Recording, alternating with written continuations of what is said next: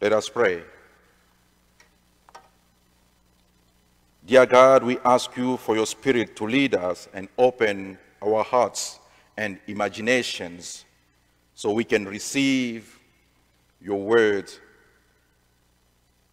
the word that became flesh and dwell among us. In Jesus' name, amen. I think Christina has preached for today.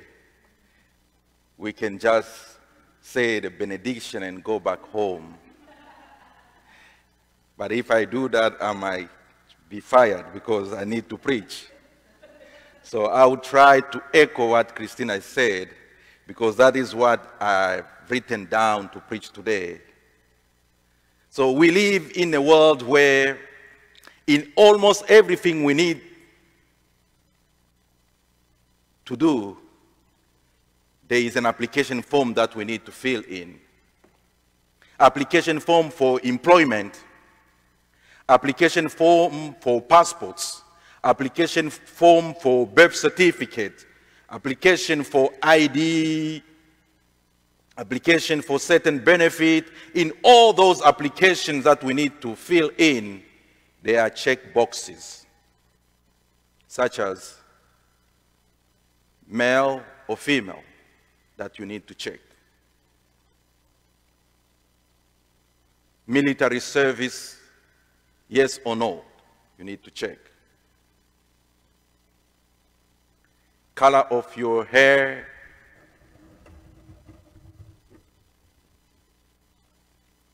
U.S. citizen or non-U.S. citizen, you need to check. Veteran, yes or no, you need to check. Convicted of any felony, yes or no, you need to check. Race, you need to check: white, black, African American, Hispanic, American Indian, or Alaska Native. The list goes on and on. If you come to my country, you realize that there is even where you need to check about your tribe, about your chieftaincy, who's your chief. There are a lot of stuff that you need to check while you are doing an application form. But the question is, how much of those check boxes say about who we really are? How much of those check boxes capture the image of God to whom we were created? Is who we are more concerned or connected to our physical appearance, or there is more than just what we see? Our text this morning says Jesus looked at his disciples in a moment of reflection and he asked them, "Who do people say the Son of Man is?" And later on, still in his reflective moment, Jesus then asked his disciple, "But you, who do you say I am?" Was there a problem of identity crisis for Jesus to ask that question? Was Jesus trying to know the check boxes people have chosen in his application for the Messiah's position? What would be the answer if Jesus could come here this morning and say, "Who do you think I am?" Or what are people in your neighborhood say I am? What will be our answers? I think these are two interesting questions. But the first one is easy, because Jesus is asking the disciple to tell him what other people are saying. It's easy to answer to that question. And I think they were just answering one by one, saying, "I heard this one saying you are this. I heard that one saying you are that." But the second one is a is more of a personal question. But you, who do you say I am? And when you look at these two questions, they lead us to a third question, which says, what have we done with the information revealed to us about Jesus as church? What have we done with that revelation of who Jesus is? So let us start with the first question. Who do people say the Son of Man is? In modern world, the answer to the question, who do people say I am, will be concentrated more on physical appearance. They will answer you are male or female. They will answer that you are tall or you are short. They will answer that you are white, Hispanic, or black. They will answer that you are poor or you are rich. They will answer according to the prestigious university that you have attended. They will answer in a way that it only shows the appearance. Isn't that is how we describe people? By what we see.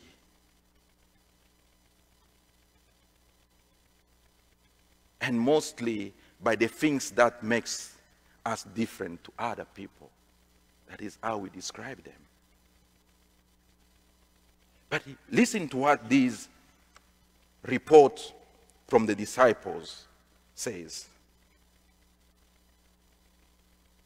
The first one, they said, Jesus is a highly venerated personality in the religious life of the Hebrew people. That is who Elijah was. So they say, yeah, we think this man is Elijah. The man who defeated 450 prophets of Baal. The worker of miracles, who is expected to reappear before that great and dreadful day of the Lord, as Malachi 4:5 tells us. That was the first box that they ticked. He's a highly venerated personality. Then they say, no, some are saying, you are a powerful preacher who confronted the authority. That John the Baptist.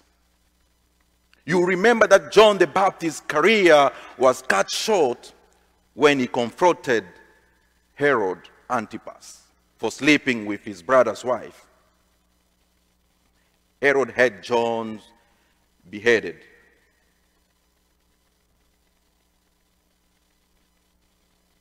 But John's death made him to become even more popular among people. And it is interesting that Herod himself believed that Jesus was the John the Baptist reincarnated. He thought John had come back to get him. And when you read Matthew 14:1, it reads, when Herod heard of Jesus, he said to his servant, this is John the Baptist who have been raised from the dead. And that is why these great powers are at work in him. A great preacher. Then some are saying you are a prophet.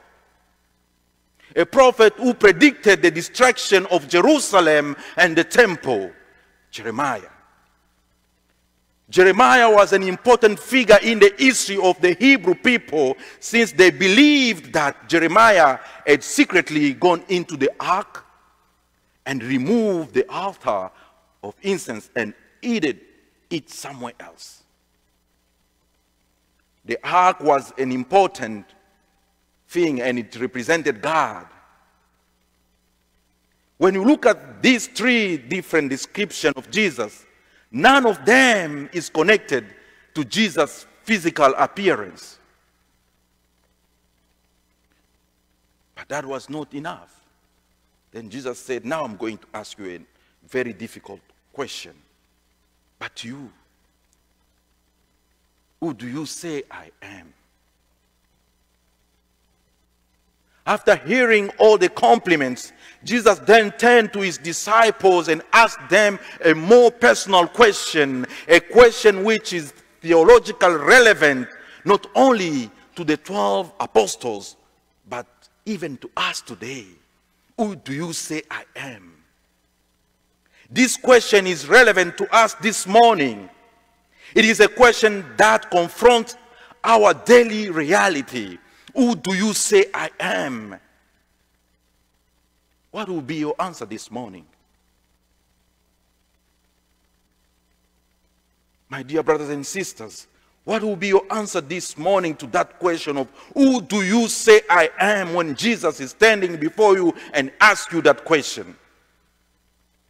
The Bible have tried to answer to that question with the following attribute. Some are saying Jesus is Lord. Some are saying Jesus is the Savior. Some are saying Jesus is the light, the way, and the truth, the Messiah, the Son of Man, the Redeemer. But what are you saying He is this morning to you? Who is Jesus to you? What are the checking boxes you are going to select if they ask you to describe Jesus this morning?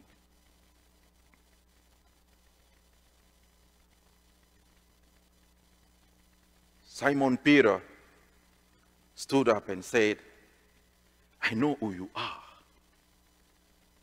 You are the Messiah, the Son of the living God. You are the Messiah, the Son of the living God. You see, God's revelation cannot be contained in check boxes. It cannot be described by any physical appearance. God's revelation is too big to be contained in our human ways of describing things and people. God's revelation is powerful.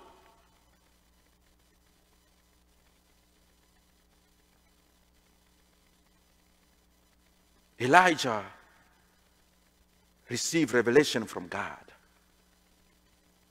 John the Baptist received revelation from God. Jeremiah had received revelation from God. And people were tormented to hear those revelations from God. And so they decided to kill these people so that God's revelation could also die. But God's revelation is so powerful that it can never die. So this leads me to my last point. What are we doing with that revelation? What are we doing with that powerful revelation of God? I invite us not to focus on how gospel writers have described Jesus, but I invite us this morning to concentrate on who is really Jesus to us. Who is really Jesus to me? Who is really Jesus to you? What has the Holy Spirit revealed to you about Jesus? I met a brother and a friend in St. Louis, Missouri, by the name of Jim. He's a son of a former United Methodist pastor who was a missionary in Bolivia for many years. Jim attended University United Methodist Church in St. Louis.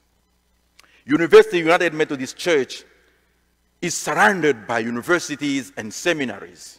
There is Washington University, there is St. Louis University, there is Fontbonne University, there is Concordia Seminary, there is Eden Theological Seminary, there is the St. Louis School of Pharmacy not far from there, and most of the people who comes to that church, some of them are professors, some of them they work at those institutions, some of them they are very important people in the community.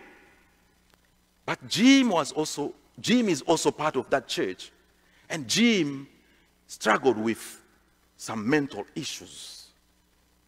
Sometimes he will come to me and say, this week was not good for me. I didn't succeed on doing what the Lord has asked me to do. But one thing he always does, he will come very early in the morning on Sunday and He will go in the room where we used to have adult Sunday school. He will prepare the room. And he's going to welcome everyone who will be coming in that room that morning. And after that, he's going to disappear. So I started getting worried and say, why is this man not attending to these Sunday school classes? I said, maybe people have offended him. That is why he doesn't want to be here. I said, maybe he's intimidated by these professors and all these big personalities. That is why he doesn't want to be here. But one day, I decided to follow him and have a conversation with him. So I went out to look for him. I went to the main door of the church. He was not there. I went to the next door. When I opened the door and I looked, there was Jim waving at each and every car that was passing by and each and every car that was going into the parking lot of the church. He was not only waving at them, but he was saying, you are a child of God and God loves you. The next car passed, you are a child of God and God loves you. I was standing there. I started shaking. What a powerful revelation. He looked at saying, what you guys are doing in that Sunday school class is important, but I have a revelation from God to share with the people on the street. And he was doing that each and every Sunday. You will see him up there waving. That kind of revelation is powerful. There's no checking box that can be put on any application when it comes to that kind of revelation. A revelation of your own experience with Jesus. One of my favorite theologians is Bonhoeffer. He's a German. He had God's revelation of who Jesus is. The Spirit had revealed to him that Jesus is the man for others. He struggled with that revelation. He was like a pregnant woman who was about to give birth, but he didn't know what to do with that revelation. He struggled to understand the revelation which says Jesus is the man for others. He came to the United States at Union Theological Seminary in New York to try and figure out that revelation from God. Unfortunately, he was disappointed by American theologies of that time when he came to America. So he returned to Germany and continued struggling with that revelation of Jesus is the man for others.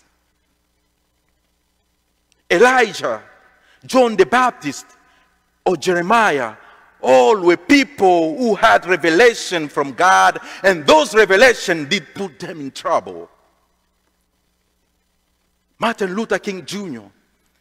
had a revelation from God,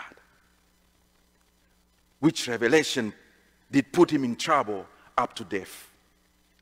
Nelson Mandela had a revelation of a rainbow nation, which cost him 27 years in prison. Bonhoeffer had a revelation which landed him in concentration camp in Germany, where he was killed. But in all these, God's revelation cannot die. People can die, but what God has put in them will never die. So what is that revelation that God has put in you about Jesus?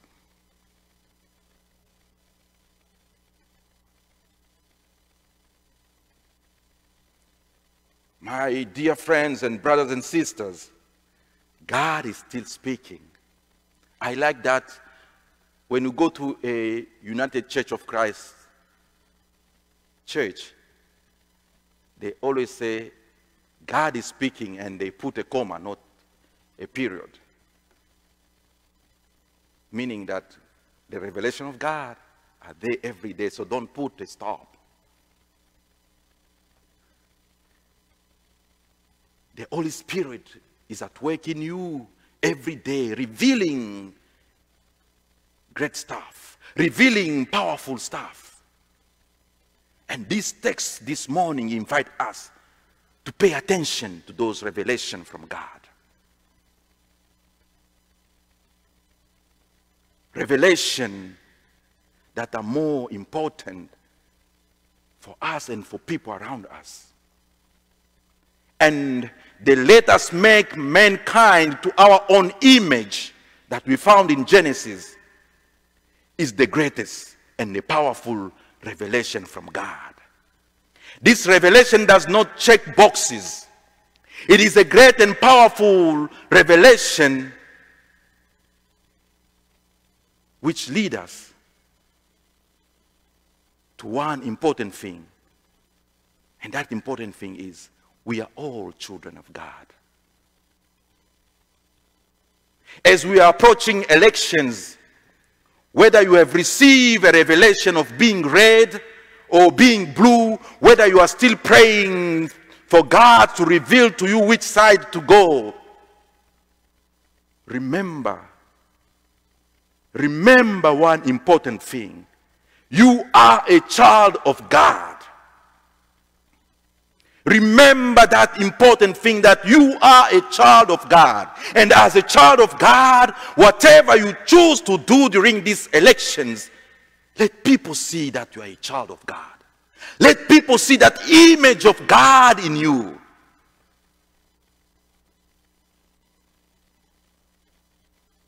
Jesus looked at Simon Peter and said, don't boost yourself, man. It's not you who is saying this. It's the Spirit of God which has revealed this to you. So the good news this morning is that that same Spirit of God is still speaking. It's still speaking in you. It's still speaking in your children. It's still speaking in the people around you. Let us just pay attention to hear what God is saying to us, about our neighborhood, about this nation, and about this world. May God bless us. Amen.